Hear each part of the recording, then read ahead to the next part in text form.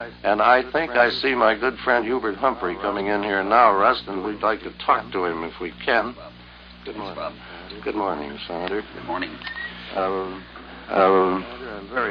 I'm very happy indeed to see you, and I was with you yesterday for a while. I know how deeply this has affected you. Would you mind telling us something of your ideas now, either on what has happened or what will happen? I should explain Senator Humphrey is the Democratic whip of the Senate, works under Senator Mike Mansfield, the Democratic leader. Well, Bob, that I'm still somewhat in a state of, of confusion and of such deep concern and shock that I haven't been able to really get myself functioning like I would like to. This is a real fact and one that's very troublesome. I was at the, Mrs. Humphrey and I should say, were at the Chilean embassy yesterday for a luncheon. By the way, I don't believe I've accepted one lunch in years to be away from the capital at noontime, but the Chilean ambassador is a very kind and gracious man, and he'd been to my home state of Minnesota, and I thought I ought to reciprocate and at least accept an invitation, and I was there with Ralph Dungan and others at Mr. Dungan being the late President Kennedy's assistant. And the news came to us that the president had been shot, at that time wounded, and of course, like others, we hoped and prayed that the wound wasn't as serious as the first news reports indicated. And of course, I received a telephone call from the White House, and I was told that the president had passed away, that he'd been killed. I then, all at once, it dawned on me that the closeness of relationship, this is something that I've been reflecting upon. I'd worked with President Kennedy, and I'd been a colleague of his in the Senate, and as we all know, I'd been a contestant with him in the primaries, and then I became a lieutenant of the president's in the legislative program, and I worked very closely with him and had a very friendly and warm personal relationship. But when that news came that he had been taken from us, that he'd been shot, I stood alone in the hallway of the embassy, and I'm not ashamed to say I just couldn't contain myself. I just broke down and sobbed because it seemed like a bit of life had gone right out of me. And then to try to tell others to come to the table and to tell the guests and the host that we'd lost our president was a very, very difficult assignment. And so during that day of yesterday and this morning, it all seems like it just seems like it's not reality. I keep hoping that somehow or another that this is one of those moments that just isn't true, that it's unreal, that it's an ugly dream. But of course, it is real. We have to face up to it. Mrs. Humphrey and I were at the airport at Andrews Air Base last night when the president's body was brought back. I still see my old friend and the president's intimate personal friend, Dave Powers, there with his beloved friend, President Kennedy, and Larry O'Brien, Kenny O'Donnell, these wonderful men that worked with President Kennedy. And they were there with him to the very last moment. They were there as they tenderly and lovingly brought his body back to the nation's capital. And then I saw Mrs. Humphrey and I saw Mrs. Kennedy, that poor lady, what she has gone through, losing her baby and now her husband, and yet the strength and the poise that she demonstrates is an inspiration to all of us. I haven't had a chance to see her yet. Mrs. Humphrey hasn't. But I know that she realizes, knows that we really are with her in spirit and in prayer and in sympathy. So we later on during the night moved to see the new president, President Johnson. I want to say a word about that, Bob. Is it all right just to very much go on and talk to you about it? Yes. All during my service in the Senate, I've been a close friend of President Lyndon Johnson. You know, it's very difficult to change terminology because I've always thought of President Johnson as Lyndon. but now it's President Johnson. And I know of his sterling qualities of leadership and his unique ability to perform the art of politics. He really is a competent tactician, a leader, born leader. He loves public service. But I want to say one other thing about him. I watched him as the companion and the supporting arm of President Kennedy, our late and beloved President Kennedy, and he was intensely loyal to President Kennedy. Even when there were little things said that could appear to divide them, he never let that happen, nor did President Kennedy let that happen. I was with them morning after morning at breakfast, as you know. Every Tuesday morning we'd have breakfast at the White House. I sat right next to President Johnson as the vice president then, and right across the table from the president. I know the exchanges that took place. I've kept little notes of this. And the warmth of feeling, the friendliness that was there, and the give and the take, the good humor, and yet also the seriousness of purpose. I was there, I know, you see. I literally rubbed arms with the vice president, now the president, and looked right into the eyes of the president, right across the table, President Kennedy.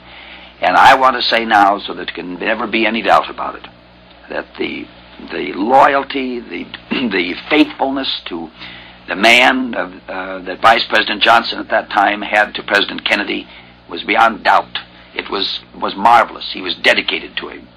And the Vice President was dedicated to President Kennedy's program, and he will continue to be.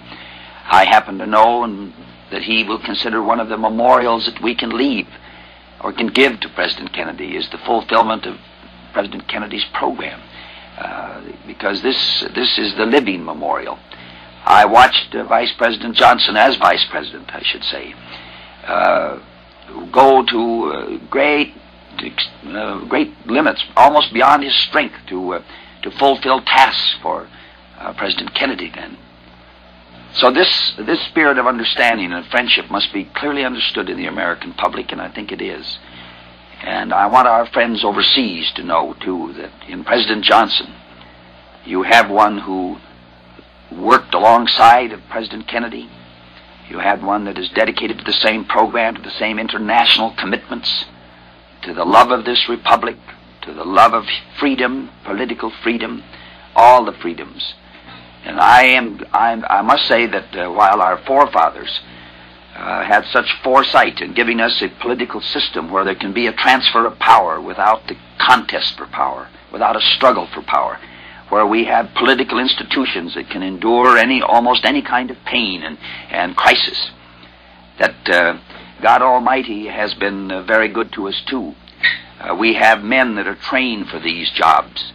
And in America, with Lyndon Johnson, the President of the United States now, we have a man that is trained for the job, that is an experienced leader, that is dedicated to political life and to the principles of democracy. We're fortunate, very, very fortunate. Thank you very much, Senator, and perhaps you'd like to stay for just a moment, because I'm going to switch to Peter Hackus out at President Johnson's home, Les Ormes. Peter, are you there? President Lyndon Johnson has just left his home here in northwest Washington on a 10 or 12-minute ride downtown to the Executive Office building. There were 3 cars. The first one was the Secret Service car, called affectionately the Queen Mary. Then came the President's car. He was seated in the rear seat on the right next to the window. As I saw him when he pulled out of the driveway, his face was drawn in a rather determined look. So as of this moment, Lyndon Baines Johnson has left his home for his first day of duty as the nation's 36th president. This is Peter Hackus, NBC News, outside the Johnson home in Washington. This is Russ Ward in the NBC Newsroom in New York as we continue our coverage of the tragic events surrounding the death of John Fitzgerald Kennedy. As you have heard, the body of the nation's 35th president is now in repose this morning in the East Room of the White House. It was taken there early this morning from the Bethesda, Maryland Naval Hospital. Throughout the day, the president's family, his close friends, and top officials of the United States government will view the body. Tomorrow, it will be borne by solemn cortege to the rotunda of the Capitol, where it will lie in state for 24 hours and be viewed by the public. Funeral services to be held at noon Monday at St. Matthew's Roman Catholic Cathedral in Washington. The final resting place for the 46-year-old president still uncertain at this time.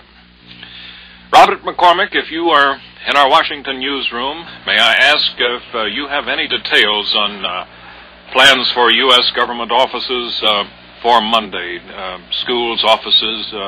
How will the city of Washington pay tribute on the day of the president's funeral? To the best of my knowledge, there's been no formal announcement about it yet, but I assume that I'm quite sure that the government employees will be allowed to pay their respects to the president at the Capitol as he lies in state and as the cortege goes from the White House to the Capitol. Senator Humphrey, have you heard anything about that by any chance? No, I have not, but I'm confident that an appropriate announcement will be made very shortly, and all of the arrangements will be properly outlined.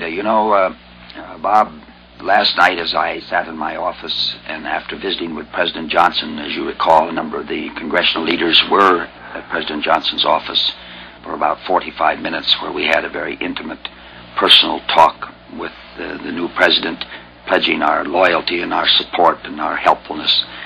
I went back to my own office. I just sort of wanted to be alone a little while. And while I was there, the phones kept ringing. I had no secretarial staff there because I had asked them to go to their respective homes. My office people knew President Kennedy, and they were terribly upset with this tragic loss.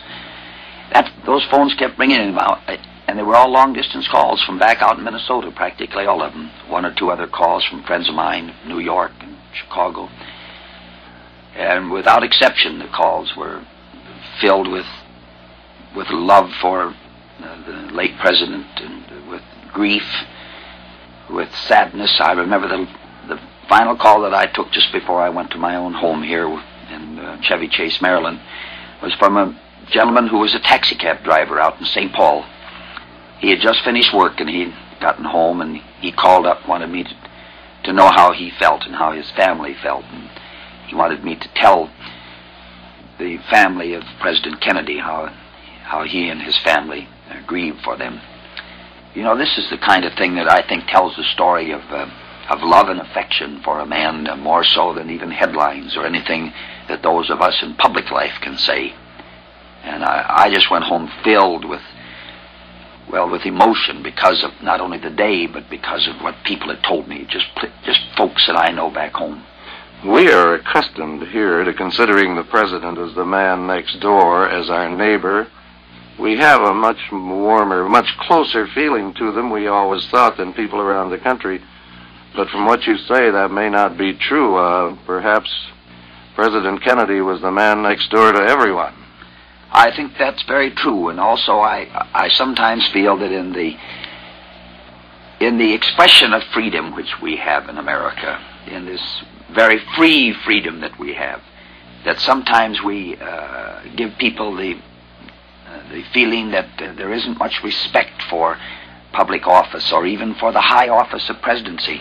But when the moment of crisis comes, like as it did in the Cuban crisis, or when a moment of tragedy comes, as it did yesterday when President Kennedy was taken from us, then all at once you see the American people as they really are, a thoughtful people, a considerate people, an emotional people, and a warm and friendly people, and their love for their president is genuine and sincere, very, very much.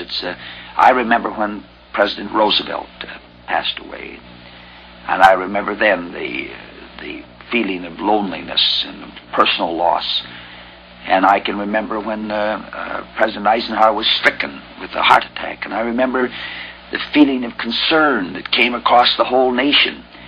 And now I have witnessed this deep personal feeling that people have about our beloved late President Kennedy. And I can honestly tell you, Bob, that when I got the news, I felt that just a part of my life had left me. As I said, I didn't even know I felt that way. That's really the truth. I knew I thought a great deal of the president, and my relationships were extremely cordial. In fact, just Wednesday of this week, We were joking and having a great time. I was walking with him over to the White House and in the garden and having a wonderful, wonderful visit, just like two friends would have. But then all at once, when a terrible moment of tragedy comes and death takes your friend, then you realize that something is gone. We articulate fellows find no words to really explain it. And yet, with all of that, Senator Humphrey, as you said about President Johnson, when he steps into the job, he no longer is Lyndon, he's Mr. President. That's right, and he takes on entirely new responsibilities, and in a sense, he becomes a new person. I know that he will become a fine president. And I say this with all respect and with great respect for the one that has departed, that President Johnson has fine and great qualities of national leadership, of leadership for this nation. And the people throughout the world should literally be prayerfully grateful that out of the plain folk of this country comes a man that is so extremely well qualified for public service and for leadership as President Johnson. And I look forward to working with him. I literally held his hand last night and pledged my personal as well as public support to his efforts, because I know he needs it. Believe me, he needs it in this job. And you are one of those who has the extremely trying task of keeping the government going at a time when actually you don't feel like going much yourself. That's about right. Well, we'll keep the government going, and we have jobs to do and work to do, and a brave people in a big country and a strong country must be able to not only to express its sorrow and its sympathy and its love and affection, but it must also stand strong and carry on. And I know that the greatest tribute, the greatest memorial that we could give to the memory of President Kennedy is to carry out what he started out to do. And he did so many great things. He revitalized our national power, and he brought to us a new respect throughout the world. He contributed so much to the cause of peace, and he has worked so hard for human dignity and human rights. All of these pledges and promises and all of these beginnings now we must continue. And I'm sure that we're going to be able to do that because we have a continuity of leadership. Isn't that marvelous that we have a continuity of policy, philosophy, and of program? I think this bodes well for the nation. Well, thank you very much, Senator Humphrey, and thanks for coming up here, and thanks for a very revealing insight on something most of us really haven't had time to think about, had neither the time nor the will to think about. Robert and Senator Humphrey, allow me to interrupt just a moment. Newspapers abroad this morning are likening this tragedy to the assassination of Abraham Lincoln, in that both Lincoln and President Kennedy were fighters for civil rights. And knowing Senator Humphrey's feelings about civil rights, about equal rights for all, I wonder if he would comment on what this may mean to the President's civil rights program. Well, you know, just as you were speaking, I was saying to Bob McCormick here that I was racing through my mind the very same thought, that this is 100 years after the Emancipation Proclamation. This is the Emancipation year, so to speak, centennial. And President Kennedy has taken such a brave and noble position on the issue of human rights. Not a position that was radical or that was extreme, but one that was within the spirit of the Constitution and within the spirit of our philosophy of life and of our democratic way of life. And I'm sure you realize and recognize with me that the then Vice President and now President Johnson was one of the most brilliant and one of the most dedicated and sincere spokesmen these years of President Kennedy's administration for the doctrine of human rights and for civil rights. It is most interesting to me to see how this man from Texas really stood up on this great and fundamental issue of our time of human rights. I remember President Johnson's speech at Gettysburg, I believe it was right around the 4th of July, as I recall. I placed that speech in the record. I was going to place it in the record, and someone beat me to it in the congressional record, as I recall, someone there first. But that was a remarkable speech. I want to get that out and read it once again, because I was inspired by it at the time that I read it. This is the speech of President Johnson's in 1963. It was in the spirit, really, of the Gettysburg Address of Abraham Lincoln. And both of these great emancipators, Abraham Lincoln and President Kennedy, were taken from us by the assassin's bullet. And as you may recall, President Lincoln was succeeded by President Johnson.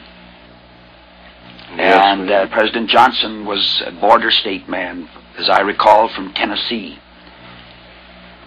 And he tried to carry out the policy of reconciliation with the South of Abraham Lincoln. And here is President Kennedy being succeeded by President Johnson from Texas. In a situation that very is, much the same. Very much the same. Haven't we overlooked the fact that President Johnson had a great deal of the responsibility for getting through the last Civil Rights Act, the first one we'd had since Reconstruction days in '58, I think it was, wasn't it? I should say so. The first major piece of civil rights legislation to pass in over 80 years was passed under the leadership of President Johnson. And I want to say that one other thing. Well, that's when President Johnson was majority leader in the Senate. He worked closely with the Republican president.